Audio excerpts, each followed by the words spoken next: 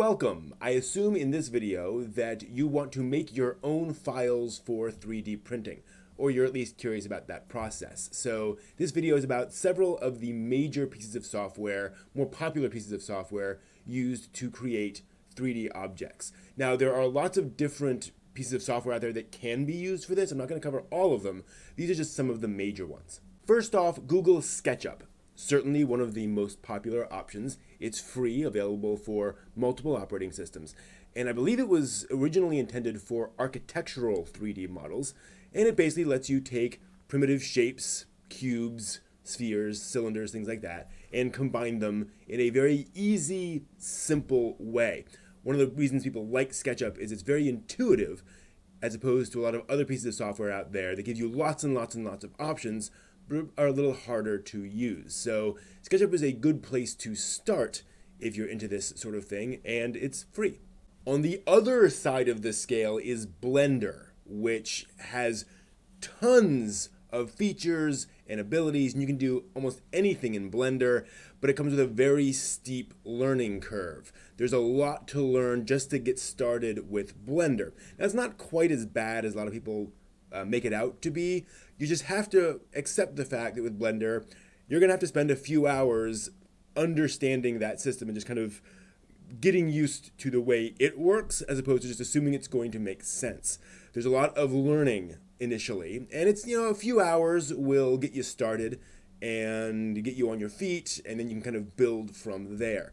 So it's definitely not one of those pieces of software where you can just jump in and get a lot done initially.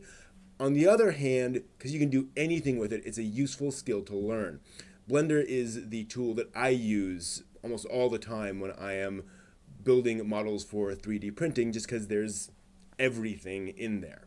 Another popular, if weird, option is called OpenSCAD. And I call it weird because it doesn't work like a lot of your typical tools where you just go in there and start laying down objects. OpenSCAD is a programmatic 3D modeling tool, meaning that you actually write code which generates various objects.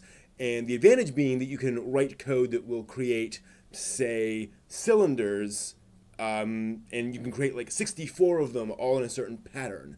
Or you can have spheres set up in certain ways. So you can do all sorts of interesting stuff with OpenSCAD kind of iteratively as you're creating objects and then taking pieces off of objects and building things that way. So in a sense, you can do almost anything with OpenSCAD that you could with another tool. You just have to code it to do all the operations that you would normally do with a package like Blender or SketchUp.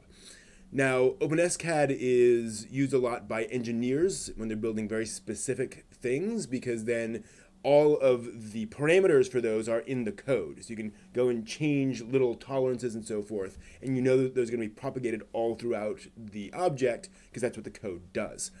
However, you have to learn the code. So it's, again, a little more complicated than a lot of the other options, and a very different mindset than Blender or SketchUp, but it definitely has its advantages, and it's free. Now, all of these tools I've mentioned so far involve taking primitives, i.e. spheres and cubes, and combining them and shaving pieces off them and so forth to build up the actual final object you're trying to print. Scupltris is very different. It's more like digital clay. With Scupltris, you're literally adding to and carving things off of 3D shapes, as opposed to really combining them. So you're literally just smooshing in and extruding chunks of this object. As a result, Scupltris is ideal for things like people, animals, flowers, organic shapes, which are much harder to do in other pieces of software.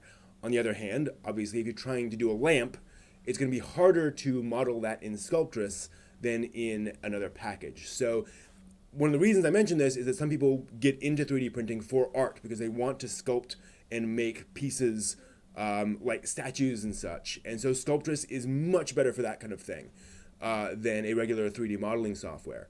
But if you're looking for something, again, more rigorous, more hard-edged, Scupltris is not the way to go. So it's a tool worth knowing about. So those are the 4 pieces of software I wanted to talk about. Obviously, there are others. Some of them I'm just not as familiar with. Some of them I just haven't heard much about. So those are the ones I have experience with and thus can kind of talk to. So I hope that's helpful to you, and I hope you will tune in for more 3D printing videos. Thank you for watching.